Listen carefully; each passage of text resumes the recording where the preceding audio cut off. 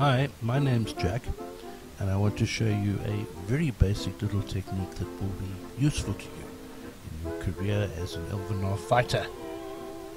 So let's go.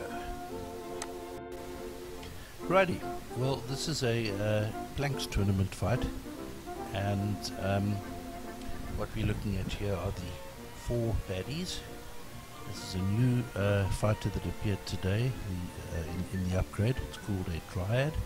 This is light ranged. It's an archer sort of thing. It fires at you from a distance. There's another light range. That is a bandit. Then there's an orc. He's light melee, so he gets close up and fights from there. And that one over there is a heavy melee, an orc general. Goody. So the technique I want to show you now is quite a simple one, because we don't know whether they're bushes or trees or things like that. So this is a very quickie little video. I just want to show you a nice little technique here, which I'm going to call testing the waters.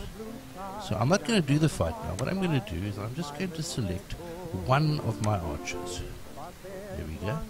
And I'm going to go into the fight because the archer goes first. You see?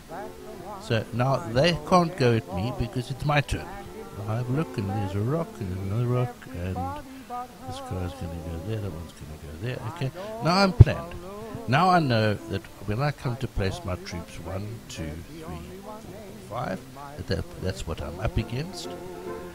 I won't take this fight any further because I just wanted to show you the technique. So what I do now is I surrender. Don't want to give up the fight. Yes. Back to the province. And you will see that I lost absolutely no troops.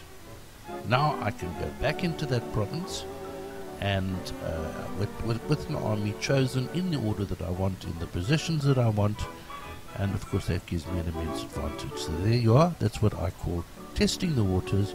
Go have a look first.